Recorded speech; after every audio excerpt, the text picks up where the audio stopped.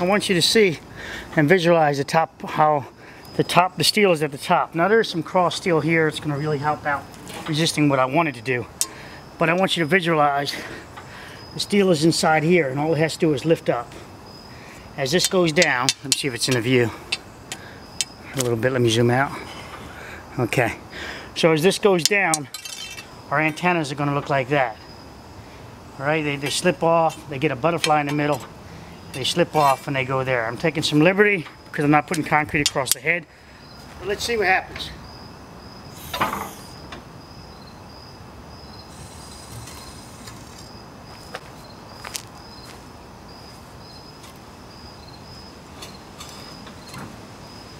So there's our butterfly, our beginning of our butterfly, and you can see it already with the rabbit ears. I mean with the roach antennas, and there's your butterfly in the middle. Now you can see what's going to happen when this goes down. The deflection in the middle, this rebar is no longer engaged. Let's take it down.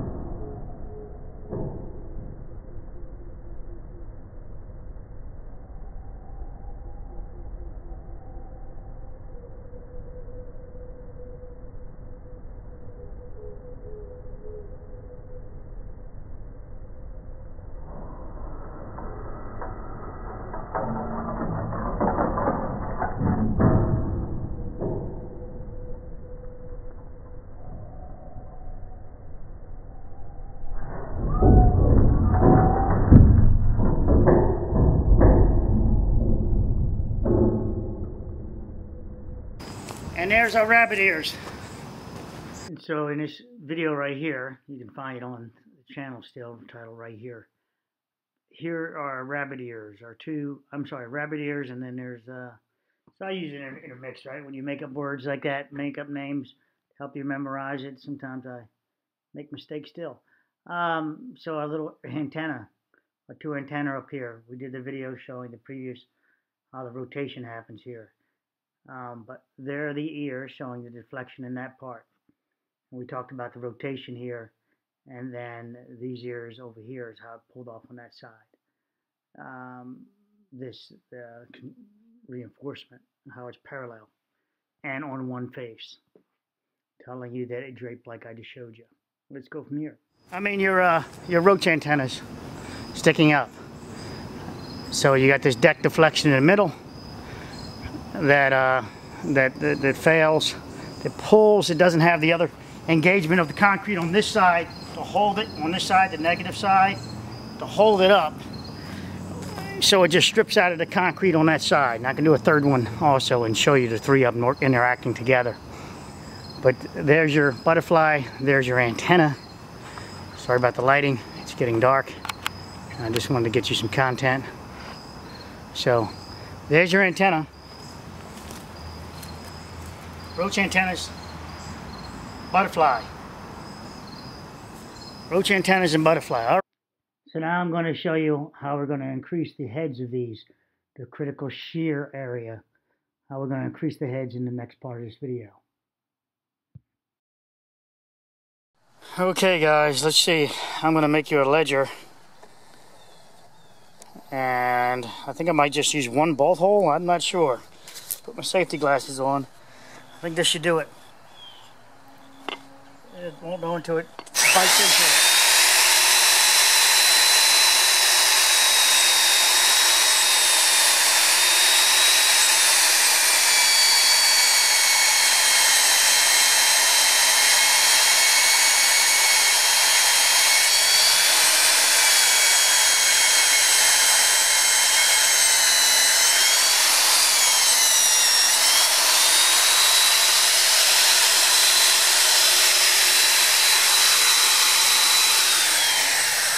Yep, beautiful. Beautiful. Let's see. And I move that. So I'm only going to use one bolt, I think, on this whole system on this side. But when I remove it, we should see that I didn't do too much, that I didn't go through. Just barely took the paint off, huh? It's not bad. Not bad. Should have me remove your cast for you. I can remove cast for you. Yeah, really a discounted price instead of going to your doctor. I'll saw it off with a power saw. I'll know when it's through, and if not, I'll give you your money back if I cut your arm or leg up. I'm not limiting right now to just arm and leg. Sorry, guys. If anybody else needs like body cast, stuff like that, I don't feel confident enough for that yet.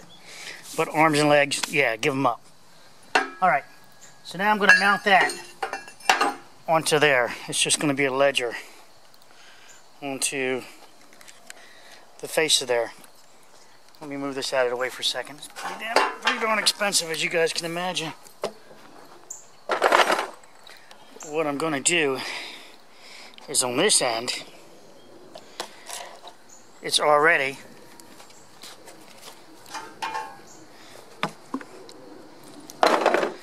has a plate on it, welded on. That end will be mounted on the plate. It's mounted on the plate. On this end, I'm going to mount it on the face of this. And then we're going to put the steel across it, and then we're going to load our floor on it.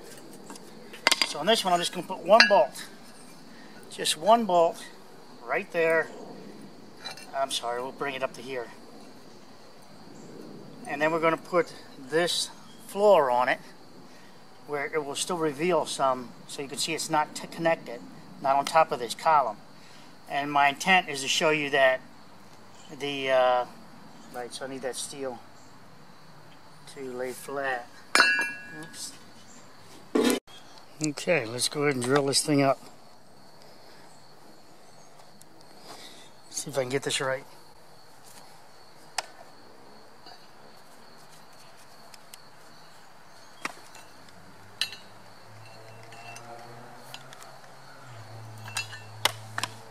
This is the electric one. It turns out it uses electric to work it.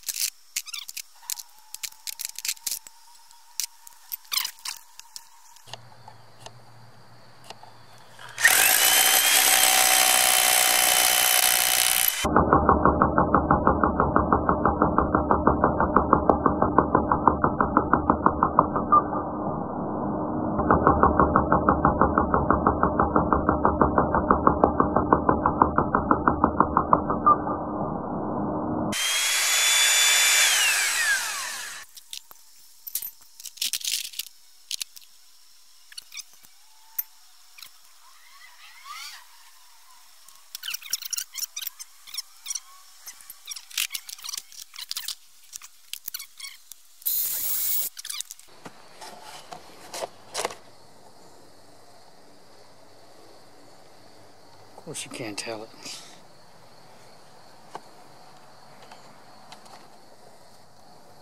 Okay, so you guys, it's another video about how I show you how to make things disappear right in front of you.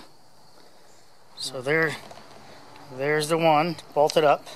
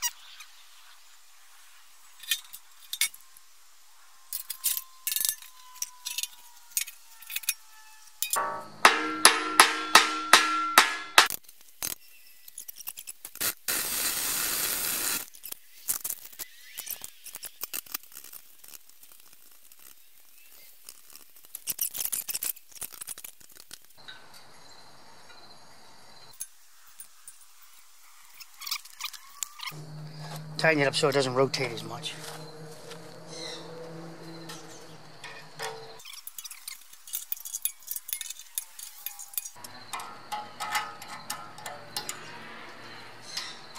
Okay, so now you see the concept behind it. That's the concept. Simple. Of course, this would be the other direction, and you could do it out of aluminum.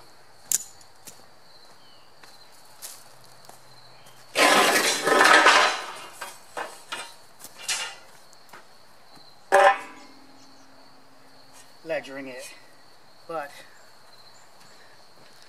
you use aluminum, be much lighter, and you would headroom.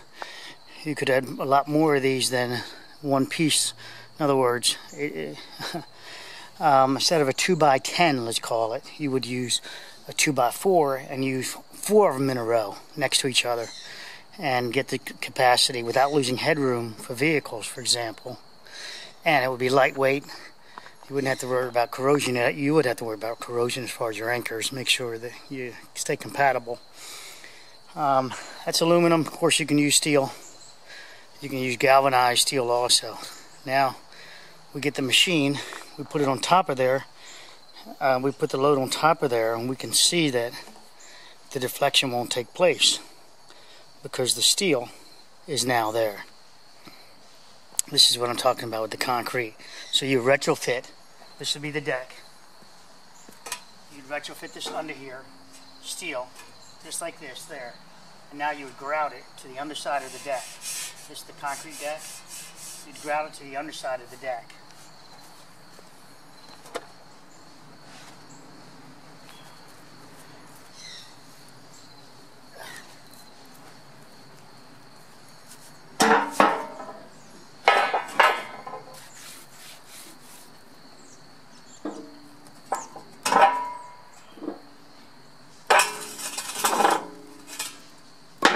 Pretty look. So you grout it to the underside of the deck.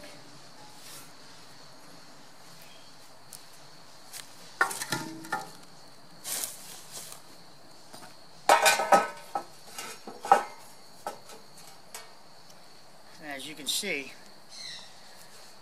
these aren't even connected. Yet it's not, here's a full break, if you will, and it's not going down because you've now reinforced it with steel. It would be, like I said, you would use like a beam like this. So you see how conceptually this works. There's your column, support, ledger, underside of it, grout here. You don't have to make this perfectly even with there. It can be come up short, and you would grout it, and it would then transfer the load or be redundant with the load going onto the steel. And that steel would be under here.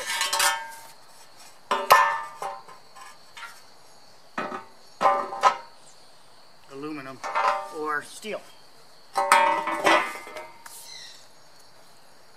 Oh boy. Hopefully you guys can conceive the concept. It's the ledger though that I want you to really conceive. The ledger system.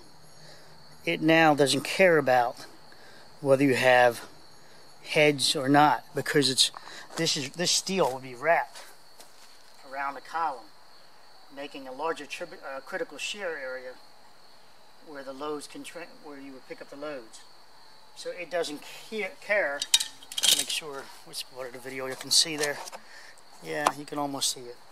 So it wouldn't care. Okay, I gotta zoom out.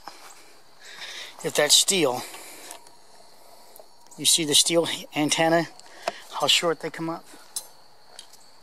This system doesn't care if the steel is up here and trying to hold this deck together or whatever it is. It's redundant now.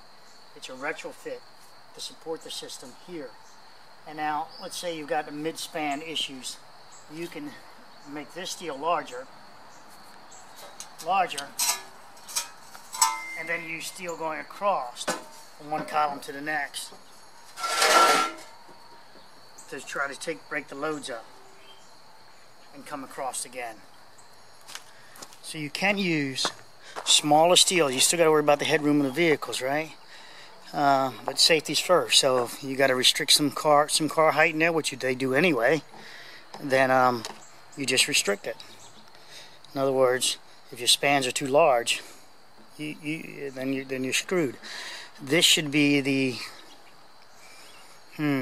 this would be your primary load. Then you would think of this as your primary load, and you would think of all your heads have failed, 100% failed if you were to design this system. You would think of it as the rebar still works in the deck to some degree, but the heads and the critical shear area has failed is what this concept is trying to resolve. Let's see if I can grab another piece of steel and help you understand the ledger, help you visualize more.